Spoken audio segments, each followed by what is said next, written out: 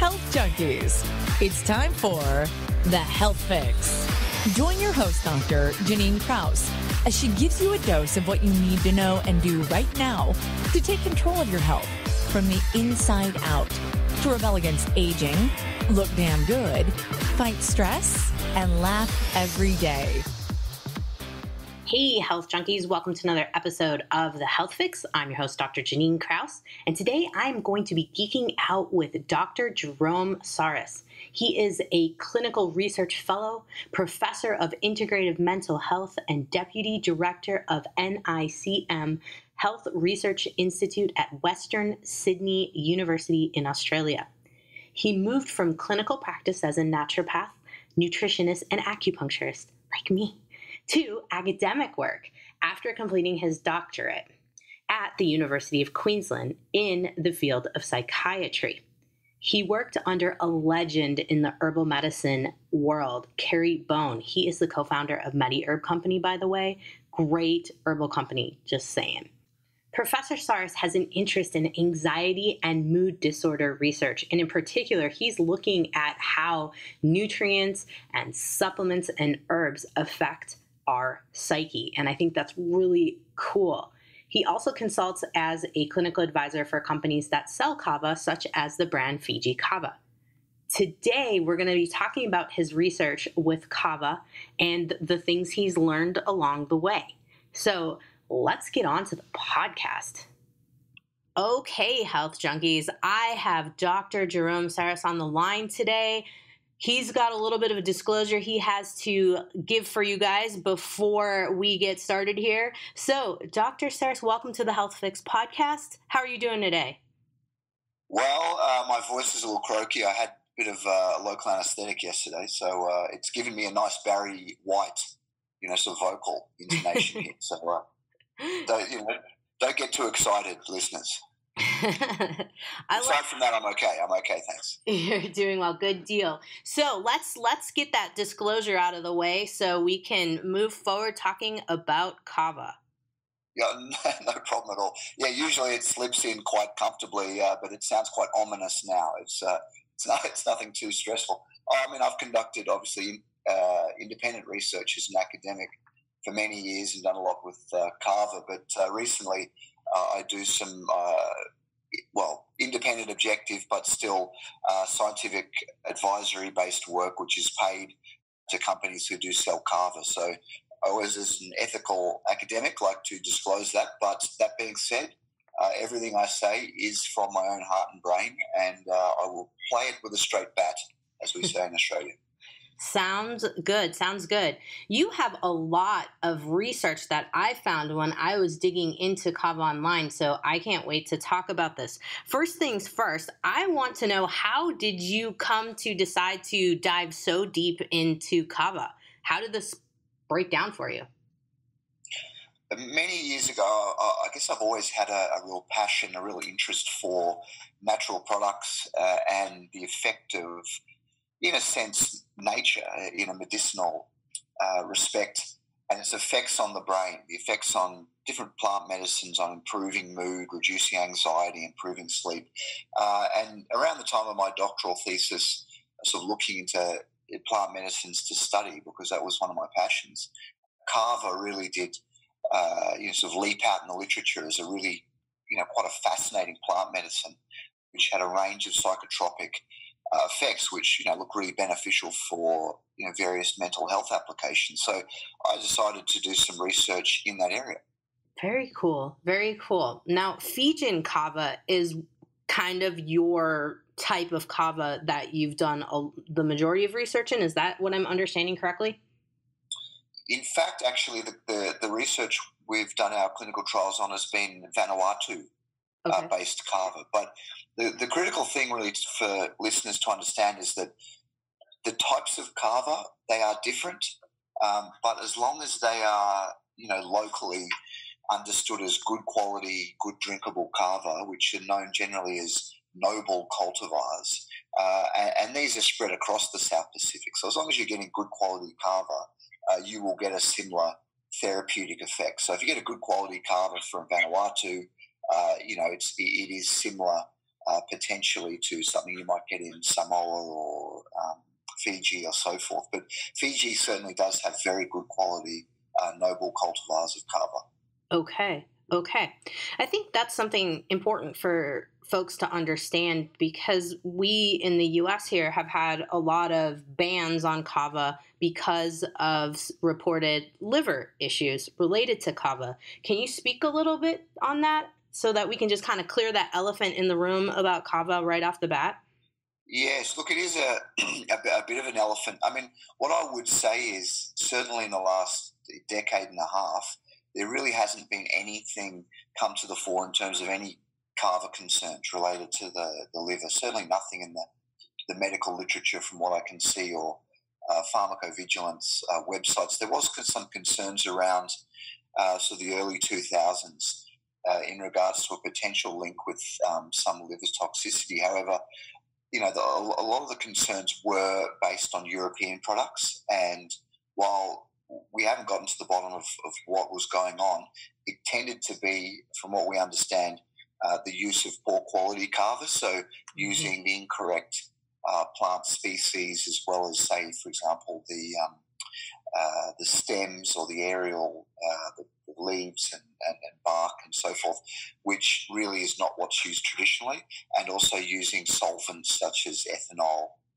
and acetone. So,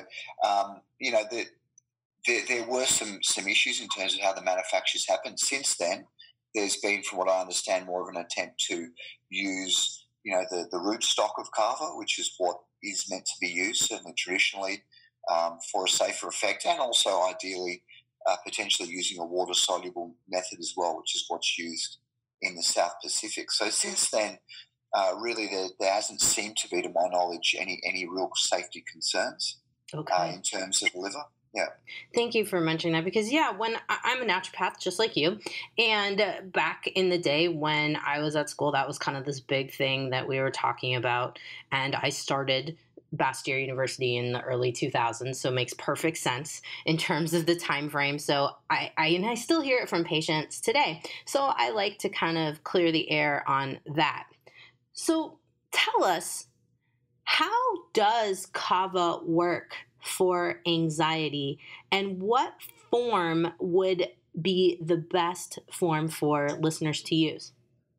Well, it works via 6 major constituents from the plant, which are quite high in the root stock, which are known as carbolactones. Okay. And these lipophilic resinoid compounds, the carbolactones of which are 6, depending on the cultivar, they may have different ratios. So we look for cultivars which are preferentially high in carvane or dihydrocarvane, and lower in dihydromethysticin, which sometimes can impart a nauseating feeling. And they're found more so in what's known as 2-day Kava, which is generally not drunk so much, around the South Pacific. It can give a bit of a hangover effect. So it will have its effect, these carbolactones, on the brain, and in terms of reducing anxiety and imparting muscular relaxation via the GABA system, so sort of working on GABA pathways. And via the GABA pathway, it will elicit muscular relaxation and an anxiety reducing effect. And it's via, if you want to get technical, sort of modulation of the calcium channels, which sort of allows sort of more GABA transmission. And GABA is the main inhibitory neurochemical, which gives us that sense of relaxation. Thank you. I like to geek out a little bit, and I'm hoping my audience does too, because for me, I like to know exactly what is this doing in my body. Now, along with this and the muscle relaxation effect, some folks might be thinking, oh, wow, this could be really great for a post-workout. Say they ran a whole bunch of miles and their muscles are feeling kind of tense, things of that nature as well. So what else can Kava be effective for when it's working on that GABA pathway? So we've got anxiety. What else? What else can be helpful? Well, and I will say this is largely anecdotal evidence, because the majority of our randomized controlled trials, which we can talk to later on, tend to focus on anxiety and stress. But anecdotally, I mean, you do get a lot of feedback that people use Kava for muscular relaxation. So certainly some athletes, our rugby players, will use that as, some people may use alcohol to relax, and chill out. That people have a few bowls of Kava after their, rugby game, and it's, certainly colloquially will, be communicated that it imparts physical relaxation. They feel chilled, they get a good night's sleep, and some muscular relaxation. So I think there are certainly some applications in terms of improving sleep and reducing muscular stress, but we really do need to do some proper randomized controlled trials to see the actual scientific effects of that. Okay, makes sense. In terms of taking Kava and dosing Kava, I hear you talking a lot about drinking Kava. And I'll be honest, as a naturopath, I never had the chance to drink Kava. I actually only was exposed to tinctures of Kava. So I would love to hear how Kava is dosed and how it is available in Australia compared to what we have in the US. Yes, well, look, there's many, many different ways of taking Kava. I mean, the traditional way, obviously, is you've got your Kava bowl. In Fiji, it's the tanoa. You put your ground comminuted Kava root, dried root, in the bowl, in the tanoa. You put your water mixture or sometimes some coconut water as well, and then you sort of put it into a sieve, I should say, first, a Muslim cloth. Then you put your water in, and then you sort of give it a little bit of a squeeze to sort of massage out the Kava lactones in the water, and then drink, your Kava, sometimes via a coconut bowl.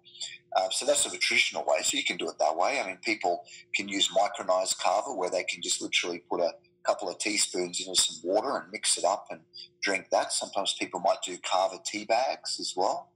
And then there's capsules, tablets, as well as some tinctures. Obviously, usually the tinctures are alcohol, ethanol based, which is actually quite a good solute in terms of drawing out the resinoid constituents.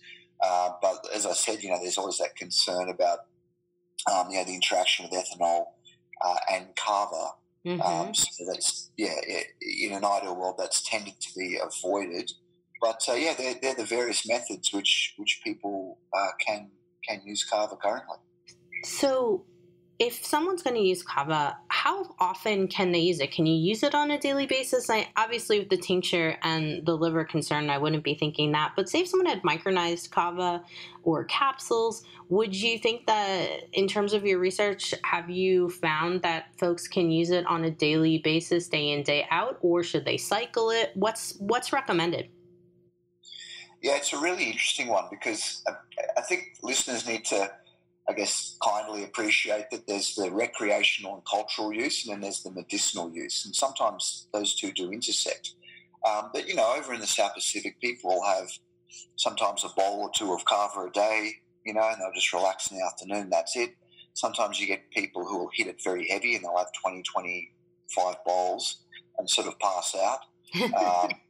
From that perspective, yeah. So it can be in regards for that. That could be classed obviously as an inebriant, an intoxicant at that level, of dose. But then you can have people medicinally just having a capsule or a tablet or two, and then getting a little bit of a mild relaxation effect from that, because it is dose dependent. But from a medical perspective, and this is just based off how it's recommended in the medical literature in terms of treatment guidelines for Kava to be used, but also based on our own research. I guess the take-home message is, look, for some people, they take it every day, no problem, and it works for them, great, no issue at all. Certainly I'm not encouraging anybody to have any, substance at very high doses continually, and I would argue that for any substance which can have an intoxicating effect. I mean, it's just like if you overdose, you have too much wine, or if you have too much, anything really. I would say caffeine. You have too much coffee. It's you want to keep things ideally in moderation. But that being said, I mean, Kava, in regards to our research, has shown that and looking at the breadth of research, that it may not necessarily be suited towards people with chronic clinical levels of anxiety who, really are suffering with very high levels of anxiety. They would more ideally be placed to see a psychologist to get psychological care, possibly to go onto medication. Our research has shown that Kava really doesn't necessarily have an obvious strong role in terms of treating that. But then certainly for milder cases of anxiety, stress, situational cases of anxiety. I mean, I will give another disclosure that, when I do public speaking sometimes, I'll have a few capsules of Kava, an hour and a half beforehand. I find that it does have a relaxing effect on myself. Still allows me to maintain a clear mind. And I feel quite relaxed. Sometimes I might have a bit more Kava. If you do that, that's getting into a recreational use, and you might feel a bit of a buzz, feel a bit chill, a bit more of a relaxation effect. So it really is dose dependent, and it depends really how you want to use it. But my personal feeling and advice is that, Kava is wonderful if it's used, I guess, intermittently as needed as part of general stress and anxiety management, rather than for a specific medical usage. Okay. Thanks for being real on that. I like that you're talking about, in the moment before speech or before you're talking with the crowd, and then relating it to relaxation. In my mind, I'm thinking a lot about Kava, much like we are starting to use CBD. And in my mind, I'm wondering what folks might be thinking on this podcast if they're going, oh, well, Kava sounds a lot like CBD. Do you have any research that you've done or anything that in terms of Kava and mixing it with other herbs? Because I'm thinking that Kava doing some very similar chilling out effects like CBD may have some interactions. Yeah, and it's worth bearing in mind that those interactions can be potentially very positive. They can also be negative. So I think that's when we need a bit more precision in terms of obviously clinical advice and assessment, but also research. And look, I'm very passionate about looking at combinations of plant medicines, and one of those, as you said, CBD and Kava, a wonderful potential combination there, especially considering that from memory, the yangonin interacts with, as one of the Kava constituents, interacts with the CB1 receptor. So there might be something, synergistically with CBD and Kava, which can really be quite exciting. So, we do need more research with that, absolutely. But I think to me, I guess give you a little bit of a snapshot of my own perspective and feeling on this and how this has evolved. I guess originally we wanted to trial Kava to see, could this be another sort of gold standard intervention for generalized anxiety disorder, such as, say, an antidepressant. And there was some preliminary evidence that, it had that ability, that level of strength. But we recently conducted, quite a compelling study, and it showed that, no, in fact, it didn't outperform placebo in regards to people with generalized anxiety disorder. So, sort of taking another look at the literature and the previous positive studies we've done, because we've done a range of very positive studies showing that Kava can certainly reduce anxiety and stress. And just my overall sense of the literature and talking to people is that, look, Kava, I think, has an incredibly valuable role as far as society's use in that, reducing anxiety, stress.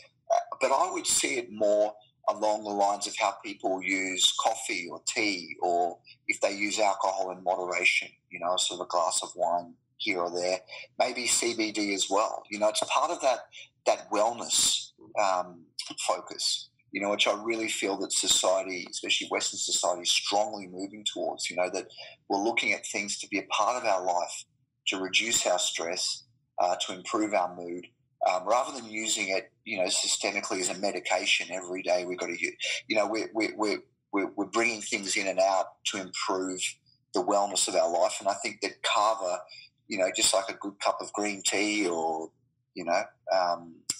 people do yoga or whatever they want to do, maybe CBD or who knows what, lots of things. Is part of that wellness model, and I think Kava certainly has a good role in that.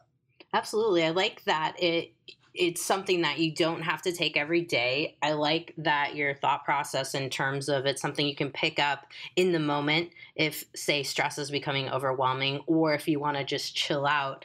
And it's much more of an alternative than using alcohol too much in excess and things of that nature. Now, you were saying that there are some effects with kava in high amounts if you've overdone it for yourself. And I think at this point, I would love to hear what the too much kava in the system symptoms are like in terms of side effects, or in terms of what too much kava might be like, so folks can get a sense, if they're going to try it on their own, what they need to do or what they need to know about in terms of dialing in the dosage. Because I know a lot of folks who listen to my podcast like to play around with certain herbs and things of that nature. And of course, practitioner like myself, I'm sure you're thinking, well, make sure that you have someone on board that can guide you. But say someone's going to play around with it a little bit and they want to see how they feel. What would be some guidelines for them to notice in terms of, if you've had too much kava, you might experience X, Y, or Z?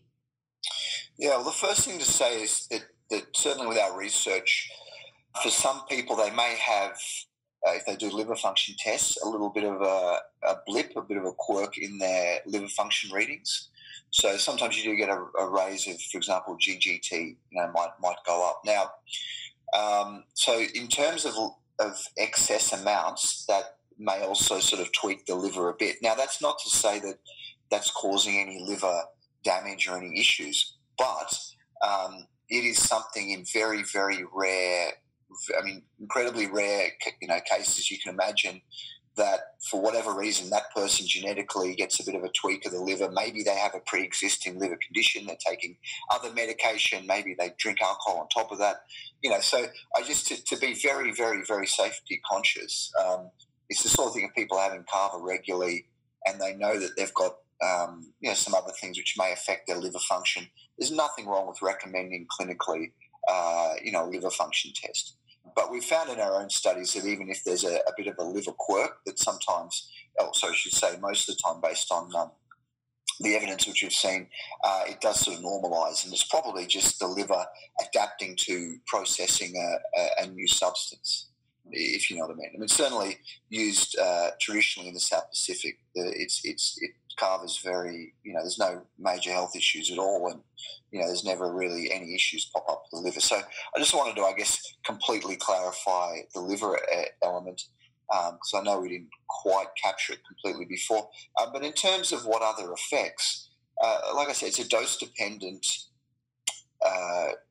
natural product, but it's still a drug in terms of the strong effect it can elicit. So when you do have a good dose of kava, and once again, I'm recommending people follow the health guidelines in terms of what is in their jurisdiction, what are they instructed to take. Over in Australia, it's no more than 250 milligrams of kava lactones a day. But obviously, traditionally, people might be having 10 times that amount. Wow. Of kava lactones. Yeah, if they're having bowls and bowls of it recreationally. So, it's I was going to say it's a free world, but it isn't. It's certainly in America. If you guys like it, it's a free country. So just, if people want to do what they want to do whatever you want. But I've given everybody the guidelines there. So if people do extend beyond that, let's just say in a cultural, recreational sense, like they do in the South Pacific, the muscles will start to get floppier and more relaxed. People may get, and it's different, it is subjectively different, people may get a buzzy effect. I know if I'm doing a kava ceremony and I have a few bowls, I'll feel actually quite mentally buzzy, but then physically relaxed. Some people also may have a different effect. They actually might feel quite tired and sedated. And people tend to, like talking, and they open up. They're more loquacious. They sort of like to connect, and that's probably a sense of being in that ritualized group around the kava bowl. And if you have a heck of a lot of it and very strong kava, like happens sometimes with green kava in Vanuatu, people will or have been known just to pass out, and wake up. Yeah, so stay at home if you're really going to hit the kava hard. I think, look, exactly. And I think people need to be sensible, certainly if they are having lots of kava, to not drive or operate machinery, because it does impair physiological function and reaction time at high levels.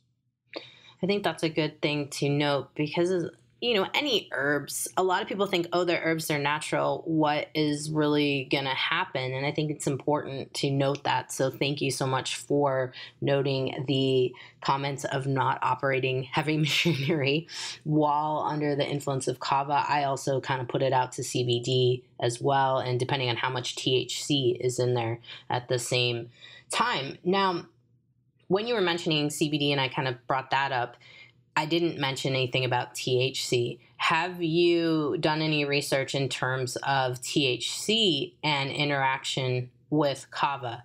Is it much the same as using CBD, or is it coming with the potential to augment effects of the relaxation?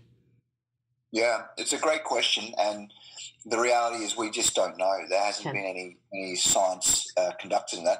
I'd love to do a study into that, so if anybody wants to fund me for that, that'd be great. I just think it's fascinating, all these different combinations and how you can tweak various neurochemical pathways.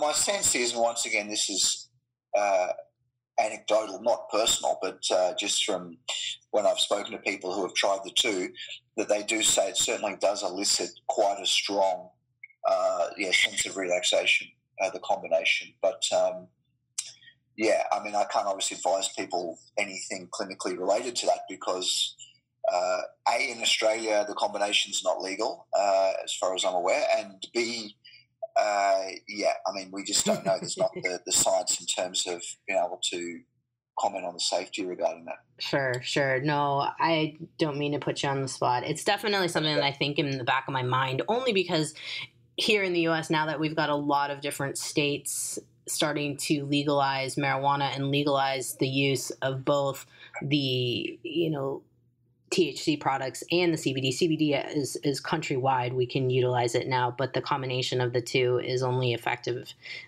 in terms of certain states. And I know some people might be listening to this going like, all right, I'm going to get some Kava and I'm going to get some little THC and CBD and I'm going to get high as heck. So it's things that I like to, put out there so that folks know like what their limits might be if they're going to play. And I don't actually recommend playing till we have a little bit more data on it. However, folks are going to do what they want to do.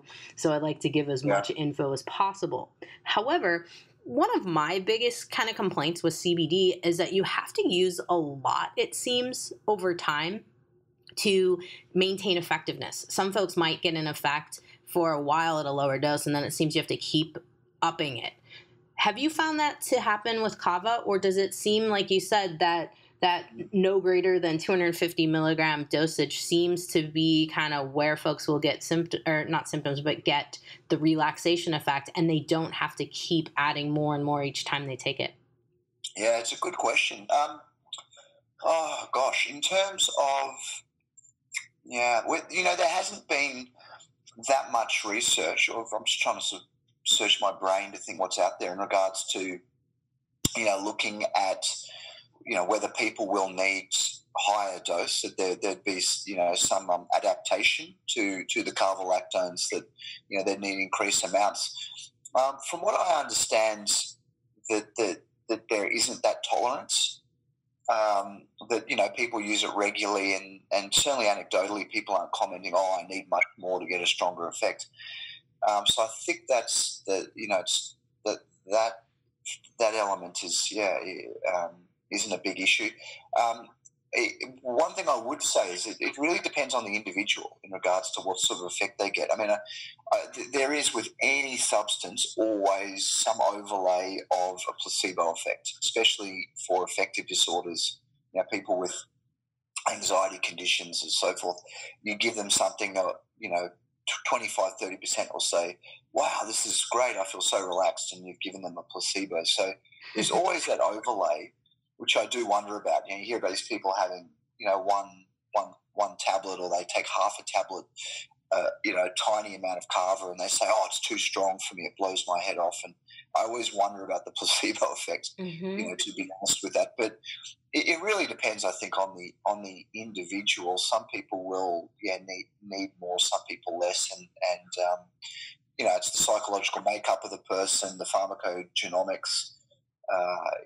There's various aspects. So I can't really comment in terms of what people would need to get an effect, except to say that, they just have to, I guess, work out what's right for them. Sure. No, I think that's great to hear, because what I'm finding just with CBD is that some people have to take more and more and more over time, and it doesn't sound like you have to do that with Kava, which ultimately I like that, because it's not as wild, in terms of how much you're giving someone. Because I think to myself, if I give someone something and they're taking more and more and more, what are the other trickle down effects that are happening in the body? So I like that, we have at least somewhat of a standard with what is effective in terms of Kava for a baseline for folks, at the very least. Yes. Okay. So we've went through a lot on Kava. I would love to give folks maybe a little bit in terms of a area that they can research a little bit more, perhaps a compiled website or something where they can find your research. So where do you hold your research online? Do you have a space where everything's kind of compounded, where folks can look at it all at the same time, like a resource area? Gosh, that would be interesting, having my own little Professor Jerome Saris website with all my research on it. Yeah. That'd be great. That'd be nice and narcissistic. I could do that. I don't. Gosh. I'm on Twitter occasionally. I'm obviously based at NICM, that's NICM, Health Research Institute, so we've got some links there. But, the sad reality is with publications, with a lot of our work, unless they're open access, unfortunately the public have to pay for the articles. So, okay. But that's why we do, these podcasts and media work, so we can disseminate the data and get it out there and connect with people. So, if they're interested in a particular article, they feel free to contact me and I'll see if I can get it for them. That's no problem at all. Okay, perfect. I will put your contact info in my podcast notes at drjkrausnd.com or thehealthfixpodcast.com. Wow. I know a lot more about Kava now, and I'm hoping that my audience now is jazzed up about considering playing with Kava a little bit and seeing if it can help them take the edge off the effect of everyday stress. Thank you so much, Professor Saris, for coming on my podcast. I really appreciate it. It's been wonderful. And thank you for allowing me the opportunity, and have a great festive season. Yes, thank you. You as well. Wow. That's a lot of info on Kava. And I have to admit that I actually haven't used Kava that much in my practice. And Dr. Saris has got me thinking that I need to change things up a little bit, and perhaps thinking a little bit about how that integrates in helping folks with CBD, maybe not having to use as much CBD. I don't know. My brain's going. I hope yours is. I hope you're thinking about Kava a little bit. MediHerb is a great company for Kava. I can help folks with getting a hold of that, because you have to have a practitioner that can order that for you. So you can always hit me up at drjkrausnd.com if you're interested in using Kava. Definitely want folks who have listened to this and are interested in it to at least reach out to a practitioner and make sure that you do not have any drug-herb interactions that would cause trouble for you. But I think that Kava could be a novel item to help us to just deal with the effects of everyday stress, maybe keep us from drinking too much. I don't know. It's a thought I have, and I definitely think that Kava could be of interest. So if you know someone that could use this information, share this podcast with them. Hey everybody, Dr. Janine Krause here. If you liked what you heard today, then head over to drjkrausend.com to find my free resources and information to know when I post something new that's juicy that you might want to check out. Plus, head over to where you get your podcasts and subscribe, and write a review to help get the word out about me and help others at the same time to find me. It really does help, and I really appreciate all of your reviews.